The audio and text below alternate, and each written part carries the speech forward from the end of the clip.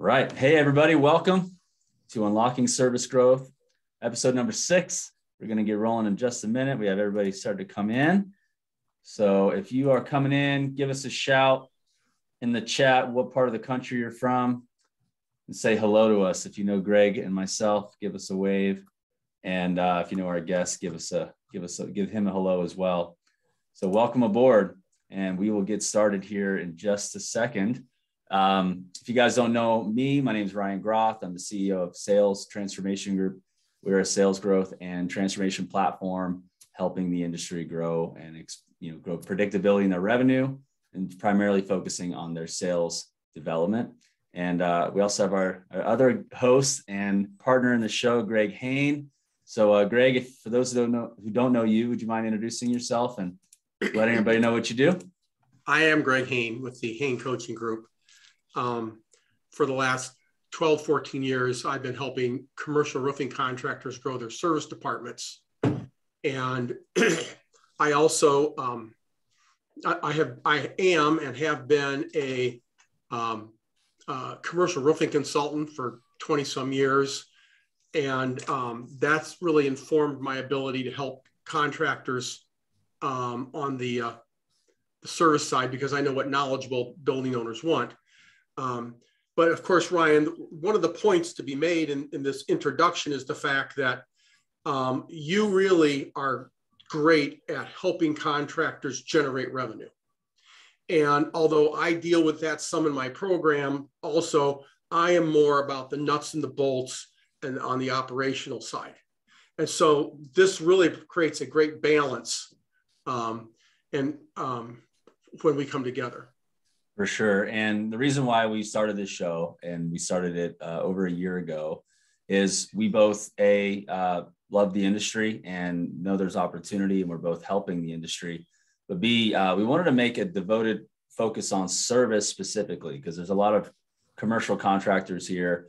And the more you listen to these shows, the more you're around us, the more you know that service, that strategy is the key to helping grow a dream business. And I know when I say dream business, it doesn't mean it's without its problems, but on paper, it can become a very successful business that can help you, leave a legacy business, build something valuable, attract high performing talent, and just build a great place to work.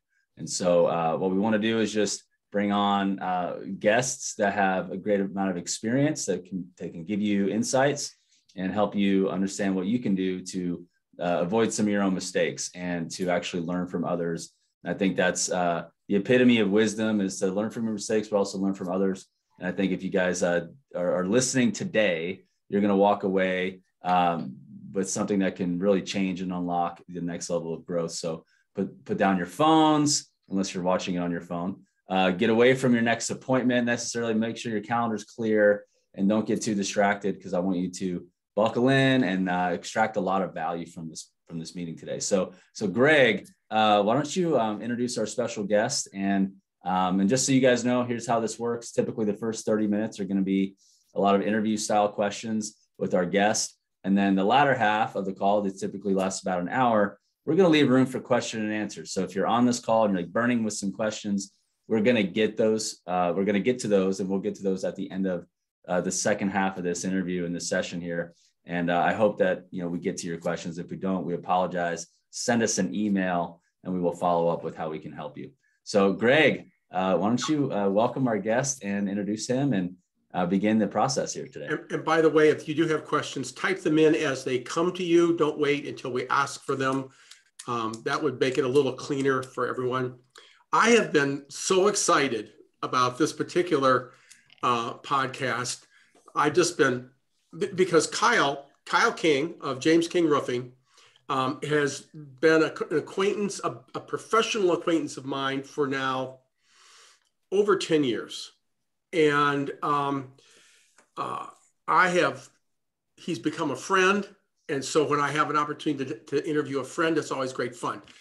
So I met Kyle under rather unusual circumstances. In my role as roofing consultant, we had a roofing contractor, and Kyle is in the Seattle market.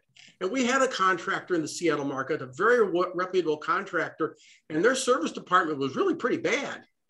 And finally, I needed to find somebody else, and which I don't like to do. I mean, I try to make it work with who we have, but it wasn't working. I finally reached out to someone. They said, you need to call, and they gave me the name of the company, which we're going to, a very fine company. It's a $100 million company, but you need to call, the service manager's name's Kyle King.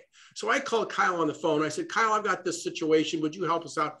He said, sure. And before we hung up the call, he said, now, would you please do something for me? Kyle, do you remember what that was? I do. And I've done it many times. I asked you to email your information, contact information, building information to our service email address, correct? Correct. You said, please do not call me. Please email that. We have multiple people that monitor that. That way your call will not get dropped. And what he did not know was the reason we were replacing the other guy is because that guy insisted that we email all of our service requests directly to him. So I literally got off the phone with Kyle and sent an email to my client and said, we're not going to have any trouble with this guy. And he immediately proved me right. So since then, he opened a branch office for their main company.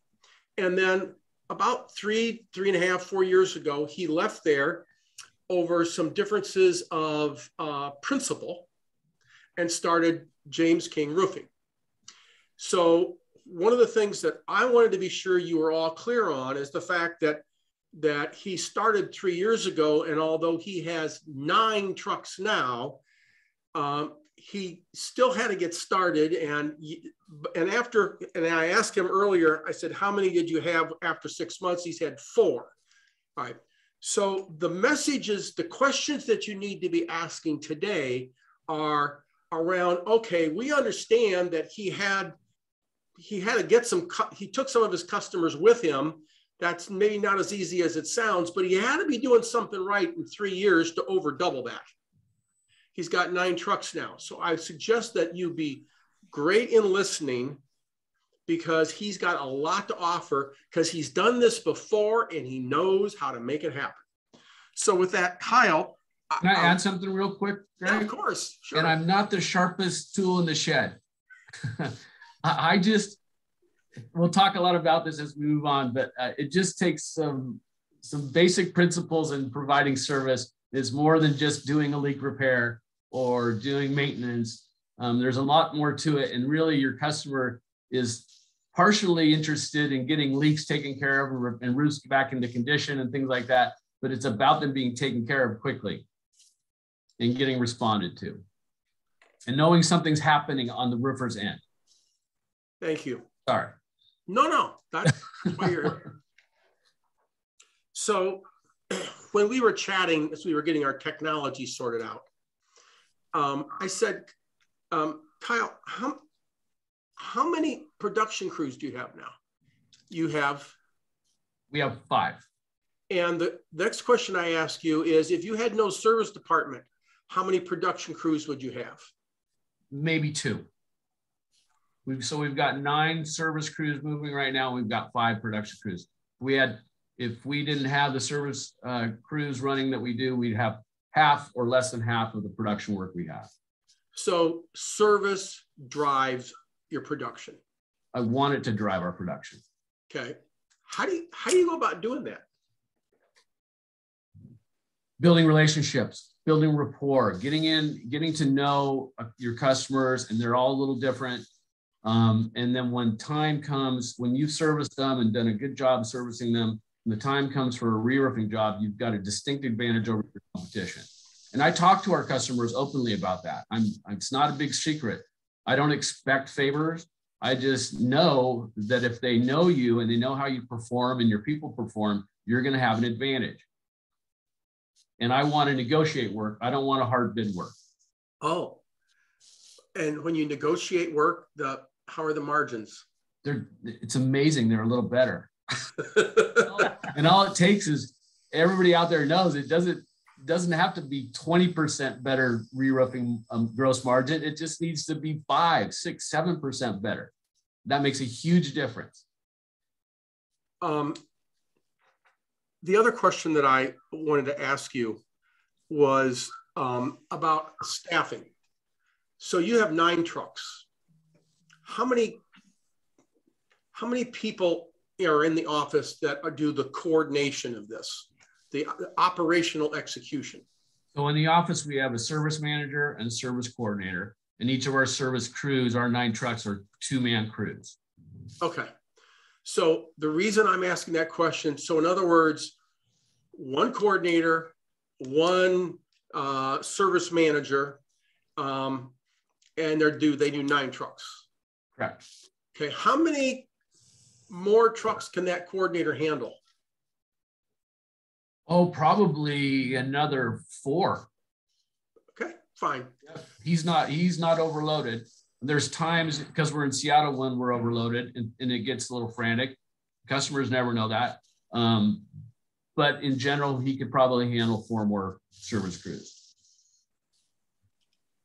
Great. Ryan, do you have some Sure. curiosities here? Yeah. So how do you go about generating the interest and getting the market to be aware of your, because I know you came from another company. So kind of walk us through that journey. How did you acquire customers through service? Tell me, how does that work? And then do you have any sales process or sales people that represent, and how do they go about getting work and getting on new customers and growing existing customers? Yeah, we are heavily into property management firms as opposed to maybe industrial customers, and not with any intent, because we'll work with industrial customers just as easily. But since I started working for my family's business years ago, I got involved in associations like BOMA, IFMA, NAOP, all those different types of associations, and just number one thing you need to do is make people aware that you're interested in doing service work. Don't just assume that they know, because my experience has been that most customers, property management customers, have experience with roofers, but it's not the kind of roofer that they really want. They need to be shown a lot of attention. So we've done a lot of association work. I've recently kind of passed that along to some younger people, because the people that I knew when I first moved to Seattle have grown out of property management. They're moving up the ladder, leaving me behind, and the younger people are now taking over. So it's really important that I introduce and pass that torch on to other people to be involved in those meetings. You got to attend them regularly. So that's one way we've done it, is through heavy association involvement. As far as a sales team goes, we're a relatively new company. It's a little early in our life to be doing a formal sales operation, but we'll talk about that someday, Ryan. But I tell everybody, from our receptionist to our fleet manager to our foreman, that they're all salespeople, and they constantly have to be paying attention to how they're doing things, how they're presenting themselves, how they're representing the company, because they're all salespeople, they're all business development people. And at some point we'll formalize that, but I don't think I'll ever lose that philosophy that everybody in the company is a person at all times. Gotcha. Yeah. So when you're working with somebody who has an existing relationship with a roofing contractor, and when you started out of the gate, that was certainly the case, and I would imagine you still deal with that. What is it? How do you find yourself being in a position where they're ready to fire that existing roofer and hire you as their roofer? What takes place for that to happen typically? And is it easy, or is it not easy? Is it what's involved? Yeah, I'm a pretty patient guy when it comes to that. We're obviously introducing ourselves and sharing our story and what we do to new potential customers all the time. Usually what it takes is a roofer mistake over and over and again. Sort of like what Greg talked about when we first met.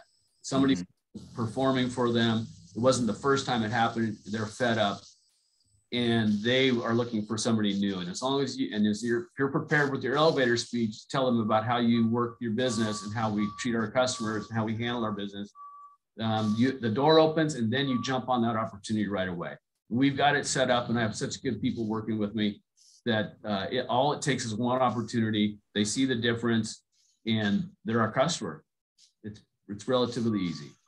So I'd love to hear a couple of things. One is, I think you do a great job with your branding. I've noticed, like, even in our email exchanges, your signature is professional. You productize your proactive, your maintenance program. I think you call it Excalibur. And that's one thing I notice with every great service business that I work with is they've really kind of productized and named that product of, hey, now you're one of our best customers. You've gone this far with us. You're not only hiring us to fix leaks, but you're letting us consult you and get out in front of these leaks. And you're really letting us do our job the right way. And thank you for that kind of thing. I noticed that about you and your branding. And I want to know, how important is that? And then secondly, I'd love to hear what are some of the things you're immersing your mind of your teammates to truly be an exceptional service provider. I noticed speed is something in communication a couple of different times. So how as a leader, I know we're going to have people who are being tasked to start divisions of commercial from a residential department, or maybe they're the owner and they're ready to make a pivot. What needs to be happening here in the mind of a leader with A, the brand, and then B, how the people are going to behave in order to be exceptional at service? Yeah. I brand the company. I remind everybody that our brand is service and responsiveness, and our brand is a list of things I'm going to mention to you here in a minute in response to your second question. But we constantly are out in front of our customers. I want people to think, when they think roof, when they wake up in the morning, they normally don't wake up thinking, God, I can't wait. I hope it's going to be raining hard in Seattle. I hope I have a bunch of service leak work that I can deal with today. That's not what they're thinking when they get up. What I want them to think it's going to be a lot of rain in Seattle this weekend. I know that I can get a hold of James King Roofing. They're going to respond to my call quickly, and they're going to get on it and keep me posted throughout the process. Then they can go on and work on things they enjoy doing, because I haven't found any customer yet who enjoys dealing with roof leaks. So in preparation for this podcast, I keep a list called a win-loss bulletin. When people send us compliments, we put it on the list. When we have complaints or suggestions, we put it on the list, and I share it with all of our people at least once a week. I went through that list in preparation for the podcast, and let me tell you real quick, Ryan, what the number one responses were when people were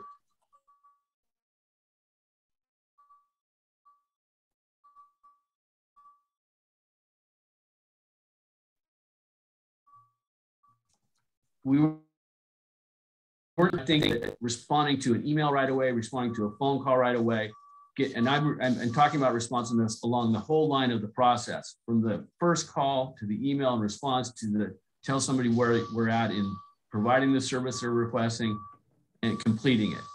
Number two was work habits. We get compliments on our guys and their work habits on site. So the field guys are a very important part of the process. Mm-hmm. Number three was we go above and beyond. We get that kind of compliment quite a bit. Number four is attention to detail.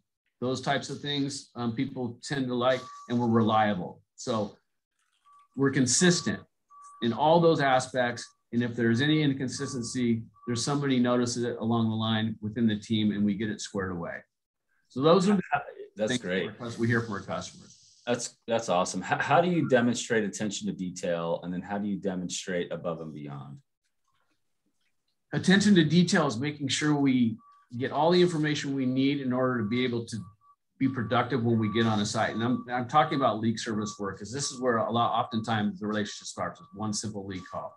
So making sure when you're taking that information, whether it's via email or phone, you're getting all the information you need to pass along to your guys so they don't fumble around on site, waste the customer's money, frustrate the tenants and things like that. So that's an important thing to do. What was your second question, Ryan?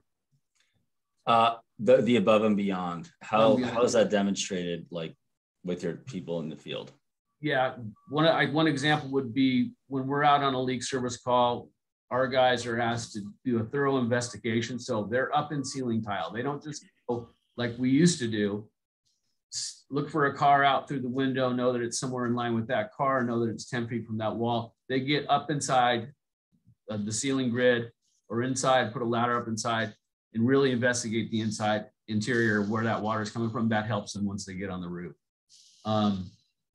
So getting the information to the guys aren't frustrated, they got all the information, and then paying attention to detail when you're invoicing. We invoice within 2 days of when we're off a job, and making sure that invoice is detailed so people don't have to feel like they need to call us back and go, well, I don't really understand what you guys did, and you sent me a $1,500 bill. It's well documented and explained in photo and in writing in an invoice, and those invoices get paid quickly. If I can jump in here for a second. Thanks, Kyle. For all of those of you that are listening in, one of the things I will tell you about Kyle is that he is one of the best communicators I work with. And so, for instance, when we were setting up this podcast, if I would send an email to Kyle, I typically get an answer in 5 minutes. Now, he's running a company. He has 5 production crews. He has 9 service trucks, but he manages to figure out how to reply promptly to communication. And you all need to do this too. And if you're the boss, you're the guy that needs to lead the parade, because if you're not responding to emails promptly, you're given permission to all of your employees to be sloppy with their communication as well. So if you want to see people performing well when it comes to communication, you have to also. And by the way, most of you don't. So wanted to make that clear, because Kyle, that's something you're not as aware of it that I am. Yeah, you've got to let the customer know that you want their business. And if you take a half a day to get back to somebody, and this is to people like Greg, to our suppliers, if they have questions, I get back to them, or I ask our people to get back to them just as quickly, because that makes working with you easier. And that's all we want to do, is make who we're working with, their job easier. Okay? So is half a day okay, or is half a day too long? I'd say half a day is too long. Thank you. Definitely not a day. Don't wait a day. If somebody emails me or emails our service manager or our coordinator at 7:30 at night, they get a response. Because my philosophy is, if our customers are working because they have an emergency situation at 7:30 at night, James King Roofing is working. And all it takes most times is hey, I understand you need some help. What can we help you with? Do you need it tonight? Do you need it tomorrow? Give me that information, and you're off and running. They know that you're interested in taking care of their tenants. That's all it takes. But you can't let it sit, because it shows disinterest. And none of our people here are disinterested in work that pays the bills. Thank you, thank you, thank you. Very good. I have a couple more questions. Please, Ryan. You mentioned BOMA, IFMA. There was another that I'm not familiar with that you shared. Can you repeat that other association? NAOB. NAOB? Association of Industrial Properties.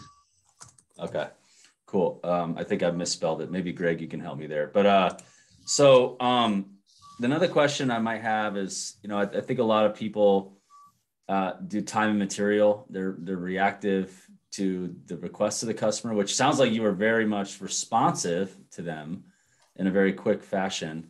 Can you talk a little bit about how your philosophy is with that? Do you like to remain in that respond well, time and material? Do you go into more of a consultative approach ever, and step into, here's what we found, and here's what else we recommend you do, or else it might, how do those conversations go as a service provider? And then how does that affect your revenues when it comes to, how much is time material versus how much do you find is contract work and scope of work, that you sent a proposal for and it had a list out of items? Yeah, like I said, the leak work is the first taste they get of James King Roofing, how we operate. It's typically on time and material basis. Sometimes it's time and material not to exceed. We have to watch that very closely, because the last thing we want to do is send a bill that's over the time not to exceed amount. So we communicate with the field very closely on how much time they have and handle that. And then that moves us into, once we work that relationship, then we're working on, well, hey, we've got this building that leaks. Can you guys go out and take a look and let me know what it needs? And then we start hard quoting work. Okay. So we call those that work, corrective repair work, as in preparing the roof to put it under our roof asset management program. That's not always the case, but the corrective repair is a once over, maybe twice over on the same day for the entire roof. And those are hard quoted. That's hard quoted work. Margins between the two are basically the same. I try to keep them the same. We might want to talk about employee pay and all that kind of thing. Our guys are highly paid, but they're very, very good at what they do. So if they're good and we're doing leaks and we're getting the leak stopped the first time out, not the second time out, not using the excuse that, oh, roofing leaks are hard to find. Yeah, they can be hard to find sometimes. I understand that. But 80% of the time, they're not hard to find. You just need people who are interested and care about finding that leak and have a drive to find the leak to get it taken care of the first time. Then we start hard quoting corrective repairs, and then we always hard quote RAM work at the same time we're quoting corrective repair work, whether the customer asks for it or not. They would need to do the corrective work before they can do the RAM work, but you quote it simultaneously. Yep. And at the same time, what's typically, can you explain what's entailed on the roof at the RAM work? Like what, just walk us through that. What's a common, solution you would offer for RAM work? Yeah. Okay. So you're absolutely right, Ryan. Corrective repair work must be done before 99% of the time there's correct work that needs to be done before we're willing to put it under the RAM program. There are times when the roofs are new that they don't need corrective repairs, or somebody's been doing a decent job maintaining them up to the point of meeting us and they don't need corrective repairs. So that needs to be made clear. And it sometimes gets difficult to explain to customers, but if you walk them through it, once they understand how the process works, then they get it next time around.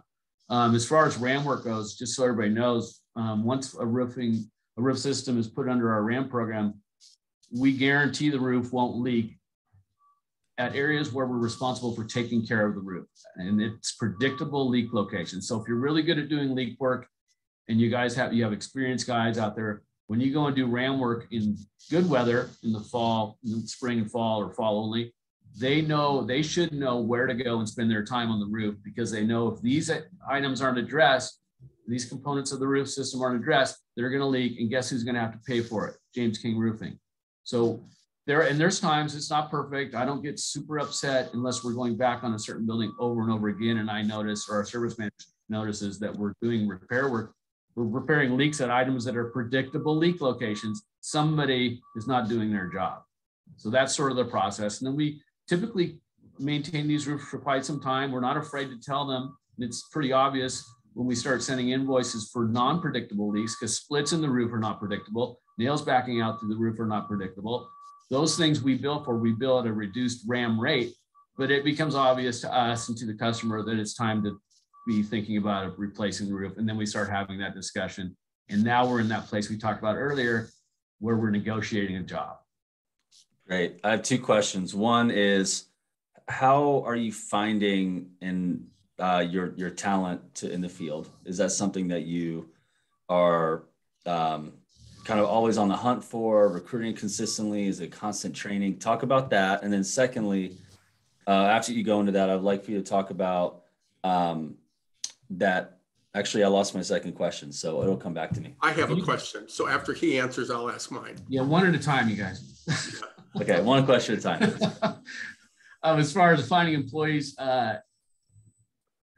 we benefited from most of our employees we have now that they followed me from where I was before and followed a couple of other people from other places before. So that's been helpful.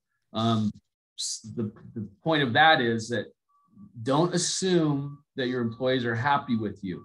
They may not be. They may be just looking for the next place to go that's better. And we make sure we take very, very good care of our employees. We pay them well. They get great benefits. And the word gets out. Seattle's no different than anywhere else in the United States, I'm assuming. It's a relatively small industry, and the word gets out. This is the place not to work. This is a place to work, because this is the way that company operates, and this is the way this company operates, and things like that. It's relatively straightforward to me that if you're treating your employees fair and consistently, taking good care of them, if they're taking good care of the company, the word's going to get out and people are going to start coming to you. And that's how it's worked for us. The question that I have is more of a point to make. When we start talking about the RAM program, Excalibur, I believe is how you brand it, service contractors just really get all excited about trying to sell these. And I want to point out and make very explicit that what Kyle's company does is provide stellar communication. And if you're not having that coordinator respond to the email at 7:30 at night, if you're not getting your invoices out promptly, if it's taking you over a half a day to get back to a customer, your efforts to sell roof management programs are going to fail. They are not easy sales. They come from credibility, and credibility comes from communication. You're absolutely right, Greg. And again, I don't mean to keep saying this, but it starts with the simple leak call. And then you work through leaks and they see how you perform consistently with leaks. And then they have you do corrective repairs and you do a good job and their roof is not leaking like it used to. And then they start to show interest in this RAM program. Excalibur, by the way, is our FCF software. That's what we brand FCF software. Okay. RAM program it is not an easy sell. I mean, we're not hard sellers, but we present it and they see that we're effective in our corrective repair efforts and our leak repair efforts. Why would we be any less good at doing maintenance work? And I always tell them, like I said earlier, the only people out doing your RAM work are the guys that do leak work all winter long. And who better to go do repairs on a roof than the guys that are out doing leak repairs all winter long on roofs that aren't maintained? That is a great sales point. That is a fantastic sales point. By the way, we had no RAM programs when we started. We've got probably in 3 years, a little more than 3 years, probably 350 buildings under the RAM program. And it sort of just takes care of itself. It snowballs after a certain point. You do have to bring it up to customers you don't deal with, but some customers have you doing RAM work on some of their buildings because the owners of those buildings are believers in the benefit of maintaining things. Some owners that same property manager is working for aren't believers in maintaining things. But the property manager now sees that it makes sense to maintain things and starts to talk to the property owner who's not a maintenance believer, and they start to convince them. They become salespeople for you, the property managers. So I have two more questions. The first is, of the people on the RAM program, when it's time to replace that roof, what percentage of those do you get to negotiate? I would say probably 50% of them. Okay. So we negotiate them, Greg. We probably close a little less than that because it still comes down oftentimes to price. You can't deny that. It's just the way it is. But we're increasing, and my goal, as you mentioned earlier when we were talking before we started, would be to negotiate 100% of our work and not go spinning our wheels trying to bid work where we don't know who we're bidding against, we don't know the customer and things like that. So the goal and the point of the RAM program is to take care of customers, take care of their buildings, save them the expense of time and material leak calls all winter long, but to provide these opportunities to negotiate work. The second question I have is a completely different question. How often do you fire a customer, and on what grounds do you fire them? We don't fire customers very often. Back before I started James King Roofing, when I was working for my family's business that's very large, I would fire customers more than I wanted to. And I had a hard time coming to terms with firing a customer because I've always been like, well, it's business, it's business, it's business.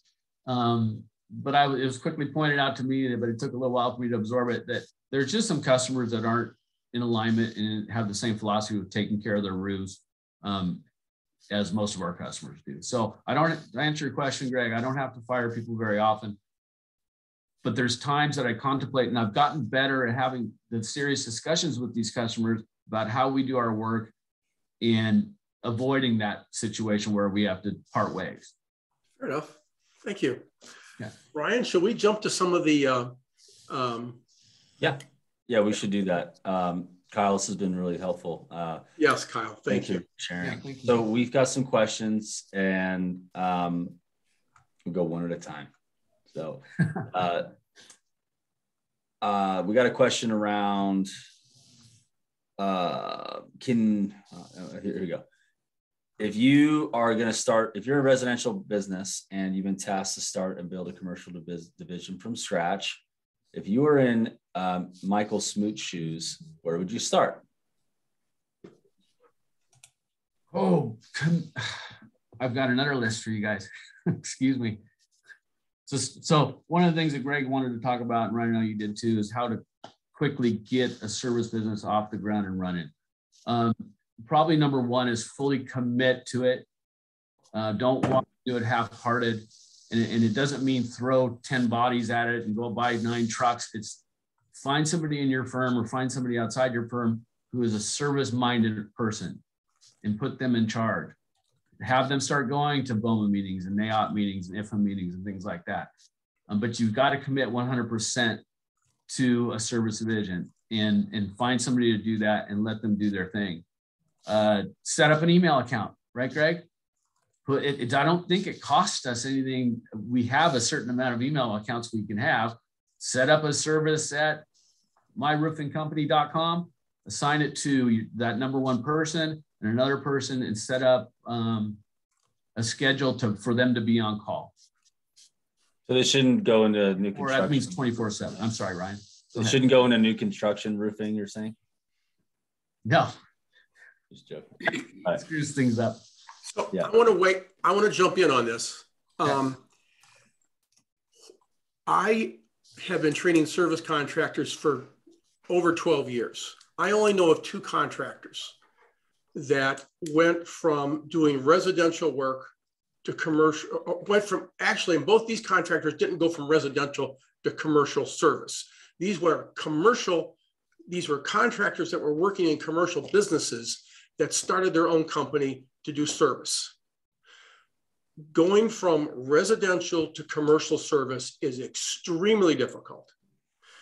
Because it's much more complicated. A typical shopping center is going to have 8, 9, 10 roofs on it. One's going to be Johns Manville, a couple are going to be Carlisle, a couple are going to be GAF, some are going to be Firestone. They want you to service all these under warranty. You call those manufacturers, they're not going to set you up if you're not going to be installing their products. So going from residential to commercial service is very difficult. Plus, the reality is if you do a job for them on service like Kyle does, I can tell you what's going to happen next. They're going to call you on the phone and they're going to tell you, we need to have a new roof and you're going to do it. Though I only know of 2 companies that did this. One was a Tremco rep. And all he did was take off his Tremco hat and put on his own company hat. And the other was a couple of guys that were brothers, that were partners that went into business. And last year they did about $8 million in service, but they did a total of $25 million. Okay, only about 30% of their business was service because they won't let you just do service if you're good at it. And if you're not good at it, they won't call you. Yeah, so you're right. And I think that just recently I became aware of that when I started James King Roofing. I was like, hey, we need to be approved by you guys. We did service on your work here. You know who I am, blah, blah, blah. Well, you mean you're not going to do, you just want to do service work and you're not going to be installing our product on larger re-roofing and doing volume with us? Well, that's not our intent. Well, I quickly had to change our model a little bit. And once we started doing production work, we were able to tell our customers or our suppliers, hey, we can do this. They started coming in line. So you're absolutely right, Greg. You got to be willing to do both. Yeah, I mean, I'm not saying it can't be done. I don't know anybody that's gone from residential to commercial and done it successfully by only doing service. My recommendation is go install roofs. They're going to leak. Then you're going to have to go fix them. And pretty soon, if you do enough of this, you have enough for a truck. And now you got 1 truck. The other question that we have from Mike, can you explain a bit about your on-call procedure? Is it answered by an on-call service system? Do you have an employee that actually answers it? If the employee doesn't answer, then who does? How many on-call days do employees have? How are they rotated? How are they paid? Can you talk about that a little bit? Yeah, we do use an answering service, and be careful in choosing your answering services because they're not all the same. So our answering service takes over at our office at about 3:30. They've got a list of questions that we've defined for them to ask, so we make sure we get all the information we need as much as we can. That gets dispatched out via email to our on-call office person. And only up till recently did I get taken off that list. And they're on call for a week. So that person's responsible for either emailing or calling that person back and asking some more questions. And then we've got people in the field. We usually have one service crew of 2 people on call all the time throughout the year. Whether it's 85 degrees and sunny, they're still on call. And then in the wintertime, when things start to get a little more exciting around here, we'll put 2 service crews on call. And that we can usually handle most of that with those service crews. The service crews each person gets $100 a day or a week just for being on call. Okay. Whether they get a call or not. And plus they get OT for being on call or having to go out and do service work. So it's $100 on top of their OT pay for doing service work after hours. Did that answer all the questions? Or if there's, I can always answer them. Well, that did a nice job of explaining it. And if you'd like, whoever asked that, if they want to follow up with more, go right ahead. Yeah, that was Mike Godfrey, if he's got another question. But I would like to call everyone's attention to the fact that Kyle's name was on that list. The owner of the company is on that list. When he talks about having a service focus, that doesn't mean they go do it. He lives this. This isn't something you delegate. He will get the calls if somebody else doesn't answer. This is not something you delegate.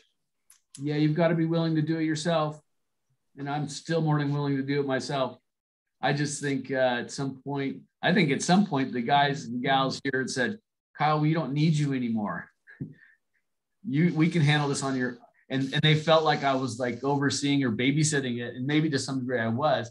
But at some point they said, Kyle, we don't need you anymore. And that was a huge compliment. And I have trust. Need to see these, and I don't need to be a part of the process unless they need me. And I'm available to them all the time as well. That's awesome. Great leadership. Ken Furr wants to know more about how negotiating contracts works versus hard bids. If Kyle wouldn't mind giving an example of how those negotiations go, I think that'd be great. Yeah. Most of our customers are required, because again, they're institutional property managers, things like that, are required to get a bid. I want 3 bids. I want 5 bids. The beauty of having a relationship with a property manager or a building owner is that you can oftentimes write the specification and write a good one. Don't send over a 5-line specification for $250,000 job. There's more to a $250,000 job than 5 lines of spec. Okay. Mm-hmm.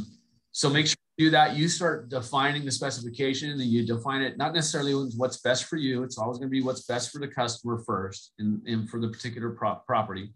And then maybe weave in there something that you might be better than somebody else and start working on that. Then it's just simply where do we need to be? Who else am I bidding out? You can start get a lot more information from a customer you have a relationship in the process of quoting work about who you're bidding against and things like that. Maybe how the property owner operates and things like that. And you start to, the more information you have, the more apt you are to get the job, be able to form your specification around it. Kyle just said something very, very, very important. He said, when you do this, you do what's best for the customer, not what's best for you. And this is a mindset that very few roofing contractors they may say they do that, but that's not my experience. When I get scopes of work from contractors where they're quoting stuff for repairs. I get out a red pen and say, we're not doing that. We're not doing that. We're not doing that. We're not doing that. They look foolish for all the stuff they try to get me to pay for. That's the norm. Does this really need to be done? If the answer is no, don't quote it. Yeah, bottom line is you want to keep the building dry and keep tenants dry. And if there's something that you are tempted to put down as part of the scope of the work and including the price, if it's not for the good of the company or for prolonging the life of the roof, don't include it. Right, Greg? I think that's the point. I mean, does it need it in 3 years? Maybe, but they may sell the building next year. Fix what you need to fix short term. Have an expectation of what that time frame might be. We're going to try to keep you dry for a year or whatever, but we're not going to try to fix anything that might leak for the next 8. We've got another question that has come in. One more thing. Keep away from what will help you with what Greg just said is keep away from template proposals as much as you can. Don't just have, it's a built-up roof. This is what. If that's what you have and you want to use that, that's fine. But start taking out those things that don't need to happen on that roof, because people will read these, and if they're repeat customers, they're like, Kyle's just regurgitating the same old stuff. Isn't there anything different on these roofs? And I always tell our people here, your report looks exactly the same as the one that you did on the roof yesterday. There's got to be a difference. There's got to be a difference. So don't just use templates, put some thought into it. People will notice that because they'll start to see a difference in your proposals each time you send out a report. And notice again, everyone, that the owner of the company is reviewing the scopes of work that the service estimators are putting out to make sure they're representative of what's in the best interest of the customer. This isn't something you delegate. This is something you're immersed in. We have another question here from Jamie. When you get a call, is the expectation that the tech that goes out is going to diagnose it and fix it? Or does he have some sort of a price sheet and some way of producing an estimate?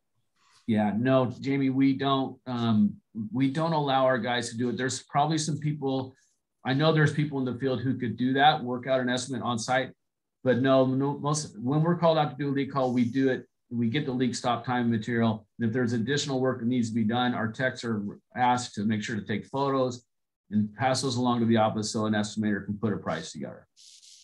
Yeah, Jamie, in the residential world, you got to give them a price. In the commercial world, don't you dare give them a price. 2 men in a truck, minimum 2 hours, or whatever your minimum needs to be.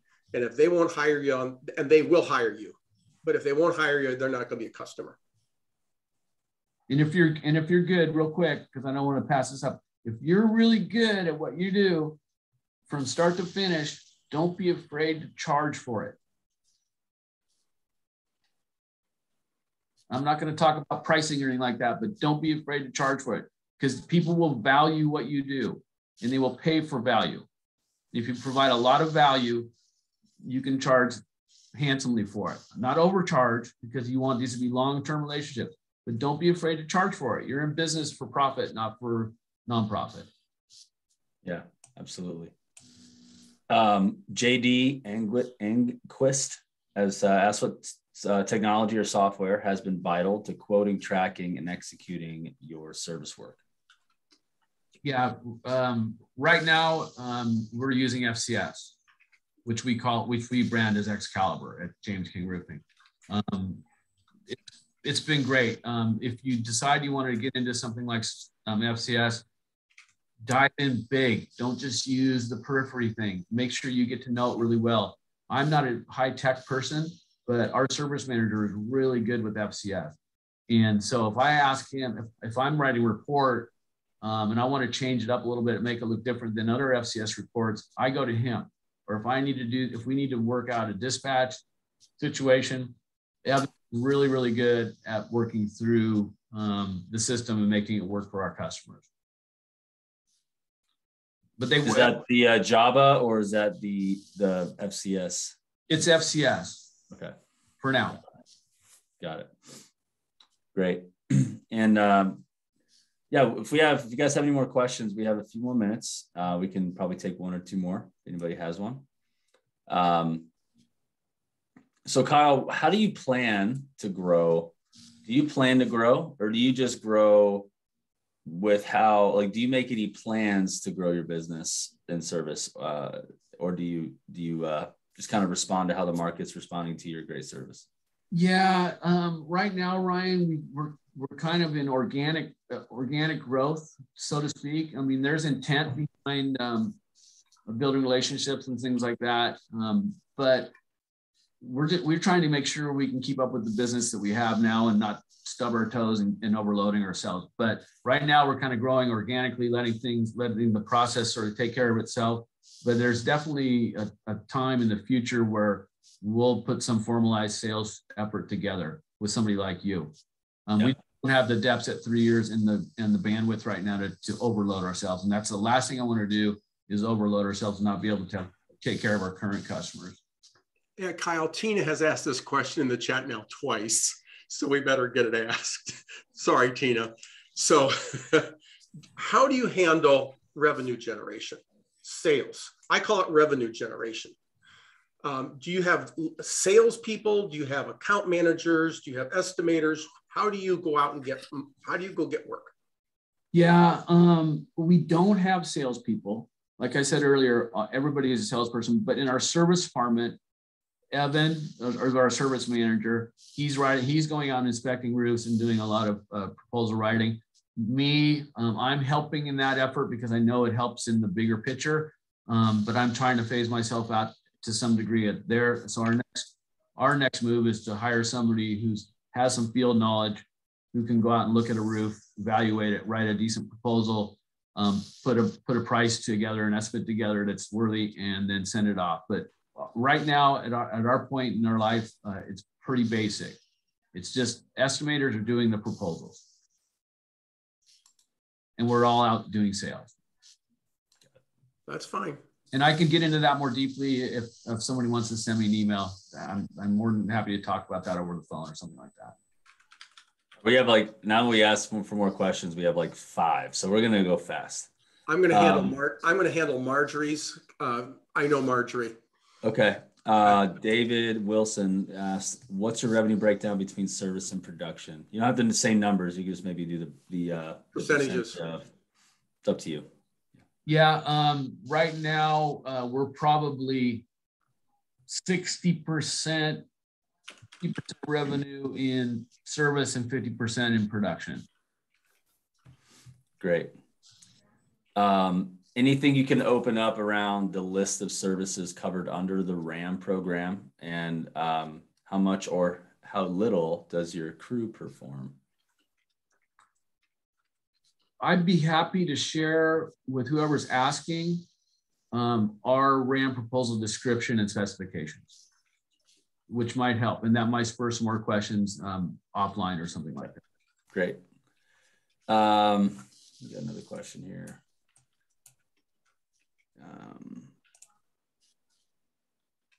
Okay. Greg, there was a question to you, Greg, directed at you. Do you find the estimators are following up or need to follow up quite a bit? Like there's a follow-up process, or do you have the coordinator support the estimator to do that? Just that's a small question, but might be helpful for those listening. Our coordinator is purely handling communications with our customers with regard to scheduling and completion and in-progress reports and things like that. Our estimators are the ones that are following up on proposals that they've sent. And we don't have a formalized follow-up process. We will at some point. But our estimators know that they need to check in and follow up and see if there's any questions and things like that. And a lot of people just shoot these things off and let them be. To me, that's like not responding to a phone call quickly. Follow up and ask if there's questions. Show some interest, so that you're interested in doing their work. Show some interest in how they do their business compared to how you might do business with somebody else. So that's sort of how we handle it here. Cool. Wellner's asking, what kind of perks do you offer your employees, or how do you create that loyalty within your client base?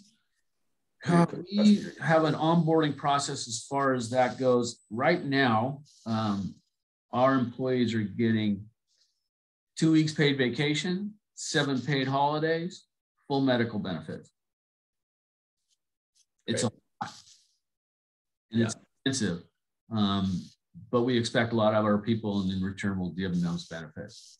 Would you say that your turn-in, so you do have experience in other organizations, and you also have experience listening in peer group meetings that you sit in.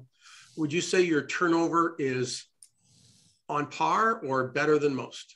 Way better than most. Isn't that interesting? You take care of your employees and they take care of you. Yep. Love it.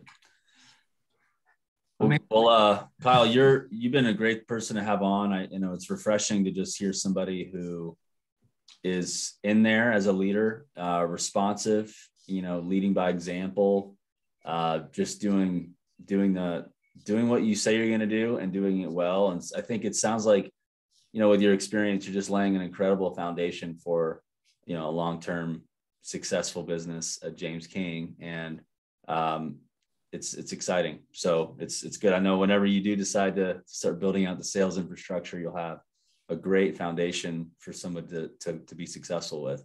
Can I interrupt for a second, Ryan? Yeah. Because it sounds like you're starting to wrap this up. And I want to make something explicit for the audience. You've all been listening now to Kyle talk for about 45 minutes. And let's understand, Kyle is a great salesman. And if you listen to how he approaches the answering of your questions, he gives you simple answers without a lot of fluff that actually speak to the question. He doesn't go over the deep end this way or over the deep end that way. And all of you, if you're listening to him, know that when he sits down with a building owner, he's exactly like this. He doesn't put on a different kind of persona. He inspires confidence. And the people in his organization, some of whom I have met, inspire confidence. So you need to be able to sit down with an owner and you need to be able to present yourself like Kyle does. You need to be low key. You need to figure out what's best for them. And by the way, if you're there to figure out what's best for them, it's a lot easier than if you're there trying to make a sale.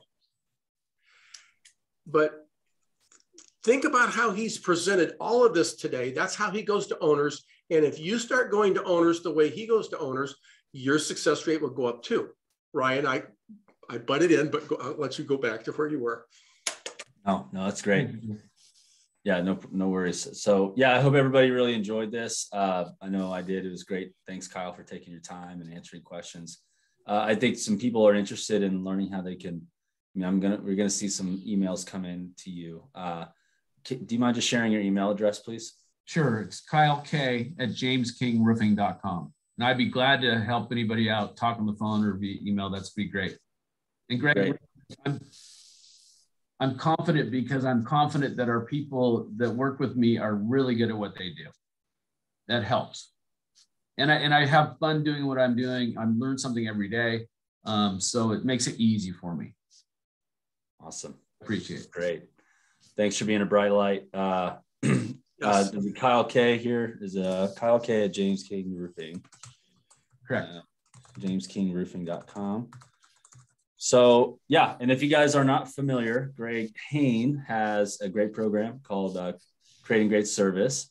And I know Kyle's been a student of Greg's and they've done business together. So, Kyle is a smart guy, capable, but also learn from Greg. Yep. So it's important to know that you guys are able to access, the minds and experience of people like Greg. And so that's important. If you guys want to do that, go to creatinggreatservice.com or haincoachinggroup.com. Either one. Either one. Go to haincoachinggroup.com. It'll take you to Creating Great Service or creatinggreatservice.com. Yeah. And so my message to the group is a little different. Today, we have probably spent more time talking about the nuts and bolts operational aspects of service than about revenue generation, because Kyle, other than Kyle, doesn't really have any great salespeople work. They're all salespeople, but he doesn't have an in-place sales revenue generation process. What I want you all to know is that I partner with Ryan, not because he's good, but because he is exceptional. And what I tell everyone, sorry, Ryan, but I have to say this. It's always a little jolting when you say I know, but he is exceptional. When you get to the point where you need people, if you hire him, and if it doesn't seem to be working, it's because you're not doing it or you have the wrong people. He is exceptional. So it's not sure thing because you got to have the right people, but you got the right people, it's almost a sure thing. And he will make your business explode. In a good way, though. Yes, he'll make it. All you operators, that's a bad word. We got to use the right word. So no, this is good. What do you prefer, Brian, other than explode? Your profits will increase nicely, and you'll. Oh, explode's more fun. Yeah, I agree. But yeah, so we're gonna wrap up. So thanks everybody. You can reach out to us. LinkedIn, email, salestransformationgroup.com is my website. Greg has a hand coaching group and creativegreatservice.com. And then Kyle's email is right in here. We'll send out a recording, kind of a recap email for those who have registered. And we look forward to seeing you on the next one. Actually, the next one is at the IRE. Is at the IRE. So if you guys are not going to be at the IRE, thanks, Michael, by the way, for the shout out. If you guys go to the IRE, it's going to be in New Orleans. We're going to do a live Unlocking Service Growth session. We're going to have not just one, not two, not three, but 4 panelists. And it's going to be a great time. So we hope to see you there. And yes, until next time. Thanks, everybody. Thank you, everybody. Thanks, Kyle. Thanks, everyone. Thanks, you. Kyle.